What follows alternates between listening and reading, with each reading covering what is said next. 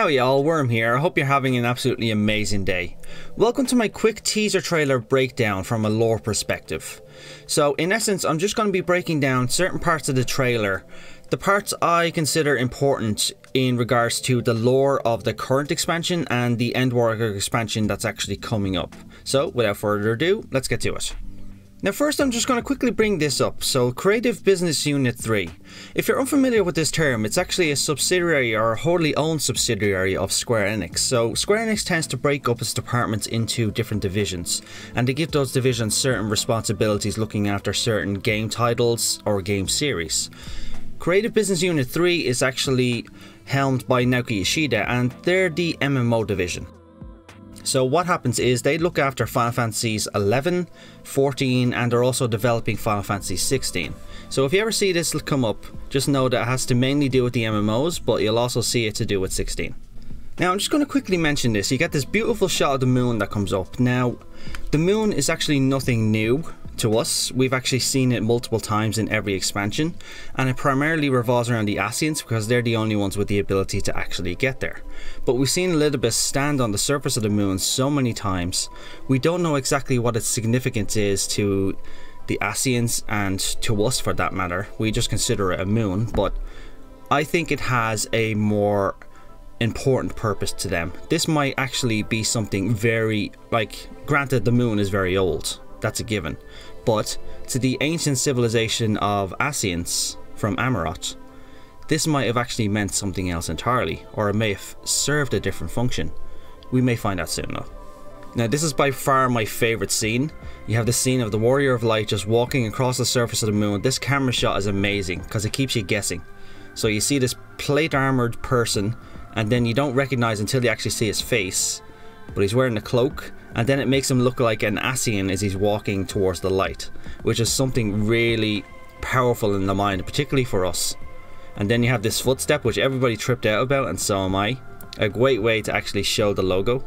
So let me just pause here real quick. So you get this map of Eorzea, and you get the map of Garlemald and the other lands beyond. You have Thavnair here as well, which we're going to be visiting.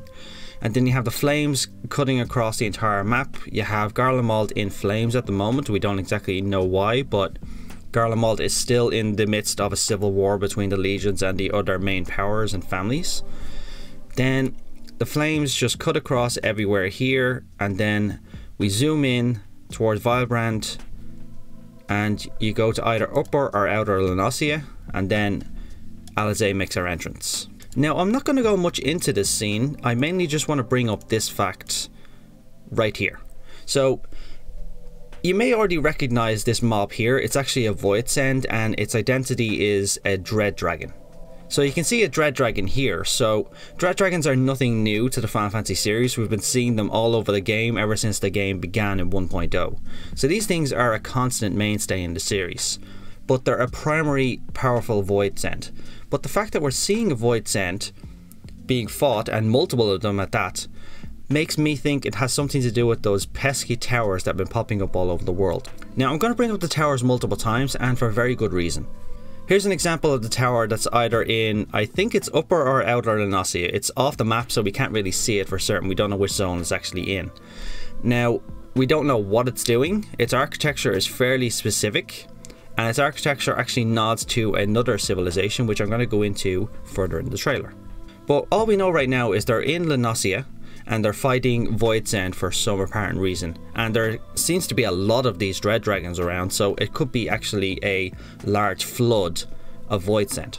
Now here's the part I wanted to focus on. We cut to the scene where you see what we think is Fandaniel, but I think it more than likely is. But the fact that they're cutting off his face, we already know what Fandaniel looks like. There's no real reason to do this except just to keep us guessing. But if you take a look, that's Fandaniel there, so it does actually look identical to what he actually looks like in the trailer itself. You have the outlines of his cloak and his face, his jawline, everything pretty much matches up. So we can say with absolute certainty just about that this is Fandaniel. Now he's burning something there, we don't know exactly what this is. Now this is the thing setting off people's imaginations. Where the heck are they? People are saying that they're in the Void Ark. it would make sense. The Void Ark is actually still active. It's floating around the sea of clouds even as we speak. Nobody's at the helm. So it could have been easy enough for somebody to fly there, take over the bridge and do whatever you want with the Void Ark essentially. If it's even safe to do, considering it's crawling with Void Send. But again, that's the Void Send element actually popping up again. Now I for one actually have a different theory about this. And my theory mainly has to do with this. So you see Fandaniel enters this elevator. It goes up the spine of something that looks like a tower. And then you stop here. Now, if this is a ship, it's not moving. So my opinion is, this is actually not a ship that they're on. My opinion is, it's a tower. So he was actually around here. He took the elevator all the way up to around this point here. And then whichever place this actual seat is actually sitting, and they're overlooking the scene. These towers are actually gigantic, so this thing's very tall. So I think he went up to around here. And that's what we're seeing right now when they're actually just coming out. These are 4 spikes, as you can see here.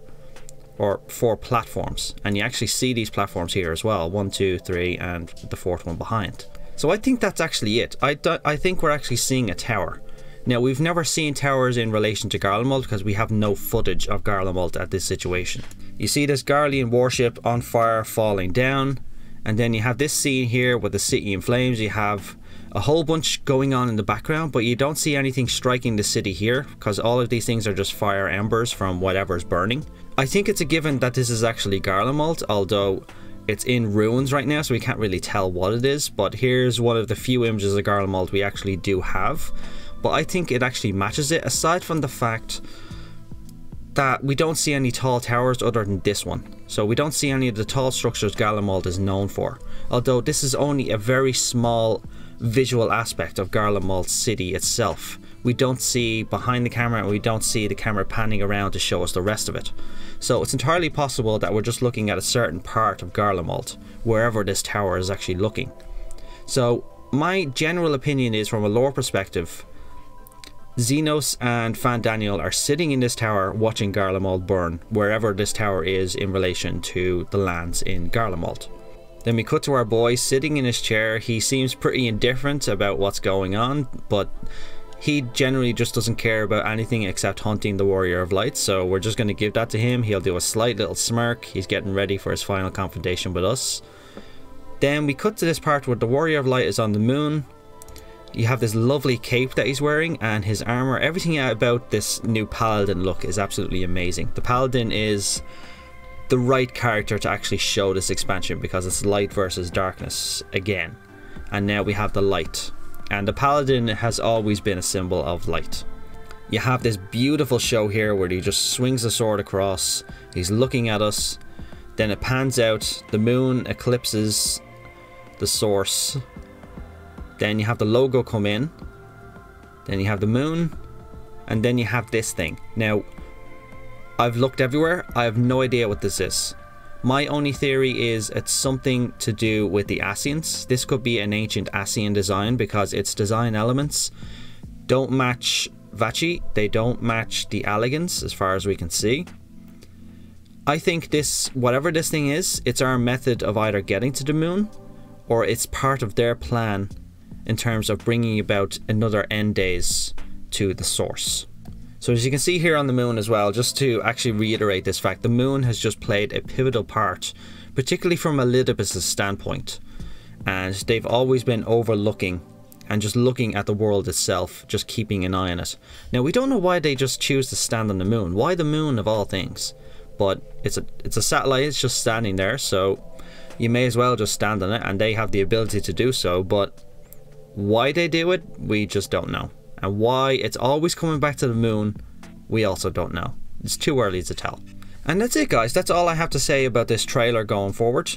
Now, I have to reiterate that this is only a teaser trailer. It's just over 3 minutes long, and to be honest, it's probably half the length of the trailer that we're going to get. Now, they've done this with every expansion so far. They break the trailer into 3 parts. They do a teaser trailer, then an extended teaser trailer, and then they do a full expansion trailer, which is like 6 minutes long. They did this with the last FanFest, and they're going to do it with this one again. More than likely we'll get an extended teaser with patch 5.5, and then we'll get the full trailer when Digital Fan Fest comes out.